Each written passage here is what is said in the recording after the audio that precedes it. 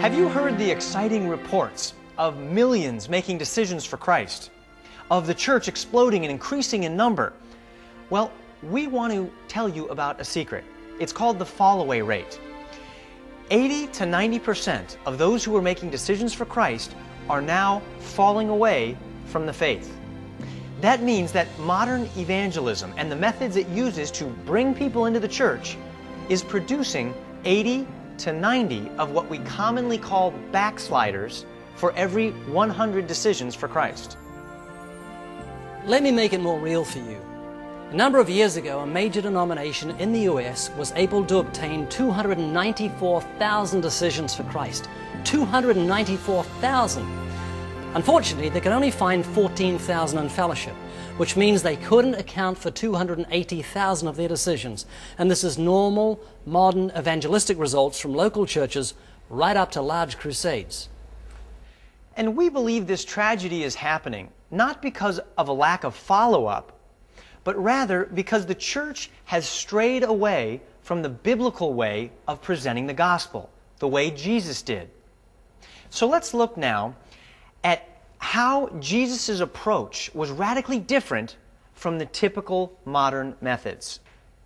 In Mark 10, verse 17, we have the story of the rich young man who runs up to Jesus and says, "Good master, what must I do to inherit eternal life?" Now, I don't know about you, but if that happened to me, I would be very excited. That would be a chance of a lifetime. Notice that Jesus does not say, "Oh, my friend, you have a God-shaped hole in your heart that only I can fill. And if you will say this prayer and ask me into your heart, you'll get love, joy, peace, and go to heaven when you die." No, Jesus started by saying, "Why do you call me good? There is none good but one, and that is God." So he was correcting this man's understanding of the word good. And then he pointed him to the 10 commandments. He gave him 5 of them. He said, "You know the law." He says, "You shall not lie. You shall not steal. You shall not commit adultery. You shall not murder. And honor your father and mother." And the young man said, "I've kept all those since my youth." And then Jesus pointed him to the essence of the first and second commandment and said, "There's one thing you still lack. Go and sell all your goods, give to the poor, and then you'll have treasure in heaven, and come follow me." And the Bible says that the man went away sad. And I'm thinking to myself, didn't Jesus know that no one can keep the 10 commandments? We're not saved by keeping the law. We're saved by grace. Why did he talk to him that way? I mean, he didn't talk about God's love, God's grace. He didn't pray with him. He didn't even say something like, "Wait, come back. Would you like to come to my house this weekend for a lamb barbecue where I could establish a no-strings-attached, non-confrontational relationship with you?" It seemed to me Jesus might have benefited from a friendship evangelism course. But that was my shallow and immature understanding of what he was doing. He was using a principle that prepares the heart for grace. It's a principle that has been used by Charles Spurgeon, John Wesley, George Whitefield. And it converts the soul according to the Bible. It shows a person why they need the Savior. It's a key that changes everything. And that's why the enemy does not want you to get a hold of it. It's something that the enemy has bent out of shape over the years. He's misused it and even hidden it so that much of the church does not even know that it exists. That's why we call it hell's best-kept secret. So please watch and listen carefully and don't let anything distract you. Seek and save the lost the way Jesus did. There's only a certain amount of time left. Time left.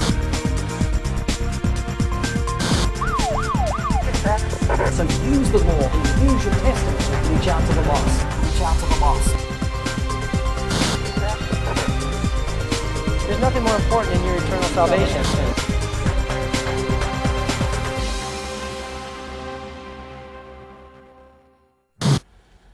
The Bible tells us in Psalm 19, verse 7, the law of the Lord is perfect, converting the soul. What is it that the Bible says is perfect and actually converts the soul? Why, Scripture makes it very clear. The law of the Lord is perfect, converting the soul. Now, to illustrate the function of God's law, let's just look for a few moments It's civil law.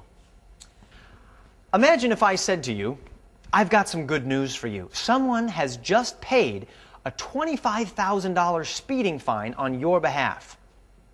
You'd probably look at me and say, that's not good news. It doesn't make sense. I don't have a $25,000 speeding fine. You see, my good news would probably not be good news. It would sound foolish. But more than that, it would also sound offensive, because I'm implying that you've broken the law when you don't think you have. But if I said it to you this way, it might make more sense. On the way here today, the law clocked you at going 55 miles an hour through an area set aside for a blind children's convention. There were 10 clear warning signs stating that 15 miles an hour was the maximum speed, but you went straight through at 55 miles an hour. What you did was extremely dangerous. The law was about to take its course when someone you don't even know stepped in and paid the fine for you. You are very fortunate. Can you see that telling you precisely what you've done wrong first actually makes the good news make sense? If I don't bring clear instruction you've violated the law, the good news will seem foolishness, it will seem offensive. But once you understand you've broken that law, then that good news becomes good news indeed.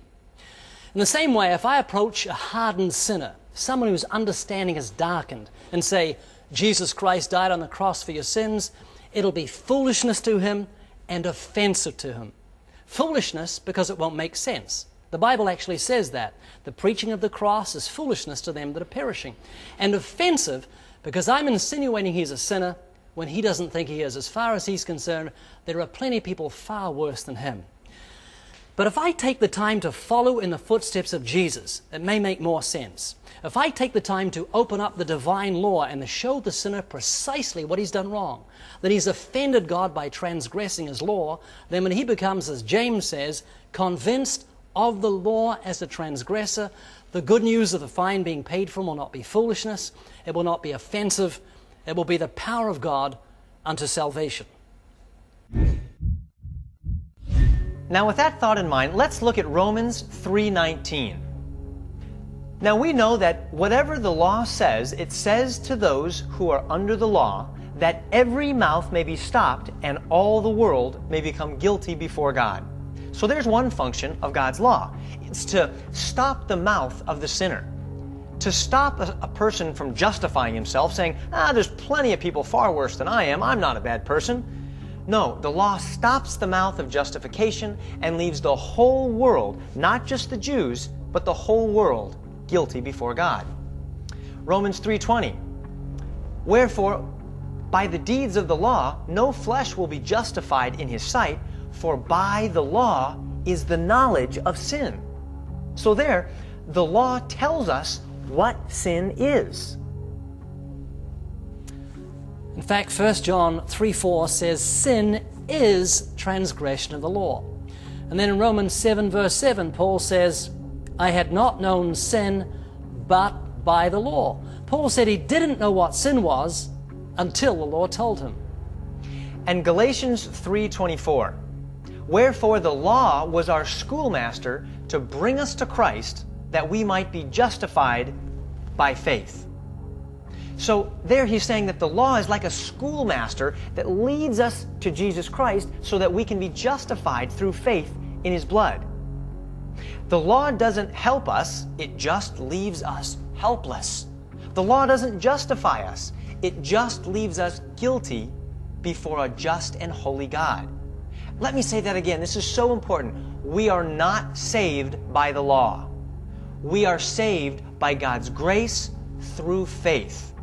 The law just shows us we're filthy dirty and in desperate need of God's cleansing.